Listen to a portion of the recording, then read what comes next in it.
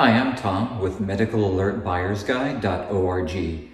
Today we're going to take a look at the MG Move Medical Alert Smartwatch from Medical Guardian.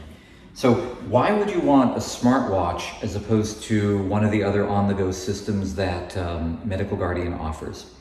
The other systems are designed to hang around your neck or hang on a waistband or something like that. The smartwatch is something designed to be worn on the wrist. And one of the most important things to consider about a medical alert system is if you're buying it for a loved one, are they actually going to wear it? And when you buy a dedicated system that's meant to be worn around the neck, say, well, a lot of times the senior will say, well, I don't need that. What they really mean is, I'm not old and I don't need a gizmo like that. So one of the things you have to consider when you buy a system is your loved one actually going to wear it?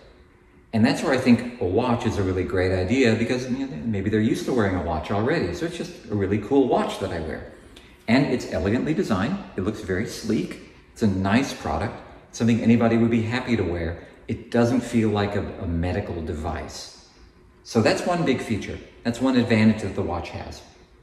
Now, there are a couple of things you need to consider if you're thinking about the watch versus one of the other Medical Guardian on-the-go systems. One is, do you want fall detection? This watch, like most other medical alert smartwatches, do not have automatic fall detection. So a normal medical alert requires you to push a button to say, SOS, I need help. And all of them have that built in.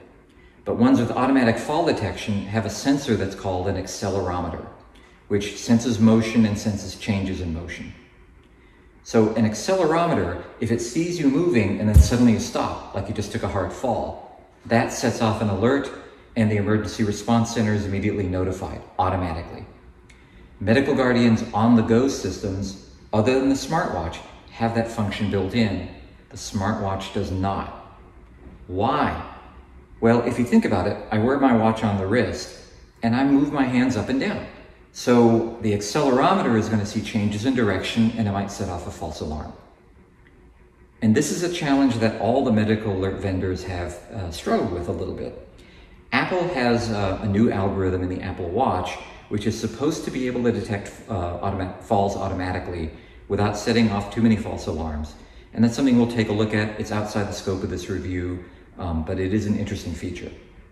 So one thing that might make you not want the medical alert watch but want one of the other on-the-go systems is if you want automatic fall detection. If the answer is yes, this is not the right product for you. The other thing that might make you decide against this watch system is battery life. This is not unique to this system. Most of the medical alert watches have a relatively short battery life. They need to be charged about once per day. The traditional wear it around your neck medical alert, they can last for days, sometimes even weeks without needing a charge. So if you think your loved one may not be really diligent about charging the watch every day, this may not be the right system for them.